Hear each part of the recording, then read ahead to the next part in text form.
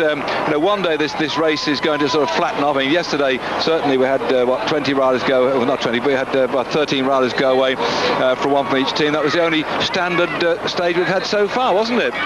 Well, it was, but you see Virenque here on the front of the group here, they're saying, listen lads, come through.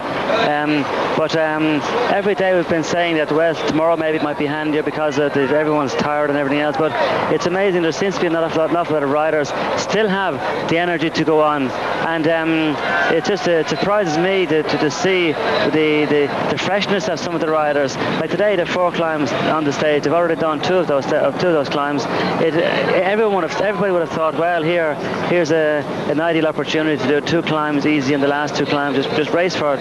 Where in fact what's happened is they've raced right from the very, very start. There's always been somebody attacking. And this man is yet again under pressure, day in, day out. They've attacked him, different teams having a go, but particularly the Festina team. And there's Bolts riding himself, as ever, into a frazzle to try and tow his teammate back up. The last time check we had, it was some 47 seconds, growing all the time. Well, this part here, Dave, now, there should be like, we don't actually know where these boys are here. Are they in front or in the back? We don't know, Dave. But that's Hervey with that one. So hang on, Hervey was with the leading group. So what's happened now? It's difficult to say, Dave. It's not coming over across the race radio either. But I think what Ulrich and Bowles should do here maybe is to get his team car up and ask him how far is the next group back with some more of the Telecom riders in it.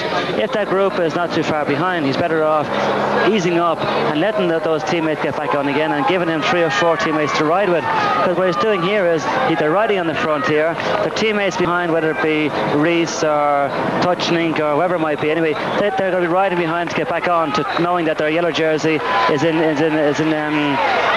need of them. So it's really it's a difficult situation to be here. But coming across the radio here, Dave, I think I understood that those 2 riders in front, Virenque has let them go away. They've actually gone off the front. That's right. Pascal Hervey, wasn't it, has gone away together with another Festina rider has gone away too, and it was Roos as well. So the 2 of the Festina riders, Hervey and Roos, have gone away down the road, whereas the yellow jersey is here being. Well, I can't understand the tactics. Can you? Why would Festina send 2 men down there? I'm totally baffled. You had 2 men there with it. Okay, it was probably difficult to stay away to the end, but for the last 10 minutes or so, their time has been going up all the time. So I don't know why Virenque now has let his 2 men go away, because this now is going to mean that there's nobody going to ride in the group here, and they're going to be caught by the peloton. So it means the effort he's put in. Now he's riding the foot, and they just tell me I'm seeing something wrong here. Like, No, I can't understand it either. He sent 2 men down the road. Here they are. There's his 2 team men.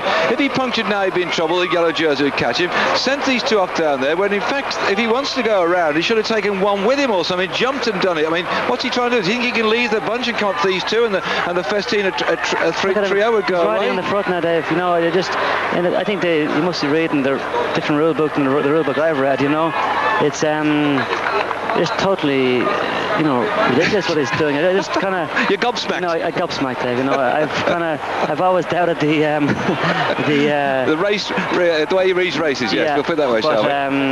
Look at this. Look at Pantani say, what do you? 2 men in the front. This is just total. Like I've said, like people listen to Eurosport every day probably feel maybe I don't like Virenque and everything else. Well, I do admire him for what he's done, and I've said that in the last few days. But when you see the guy doing things like this, like it makes you wonder,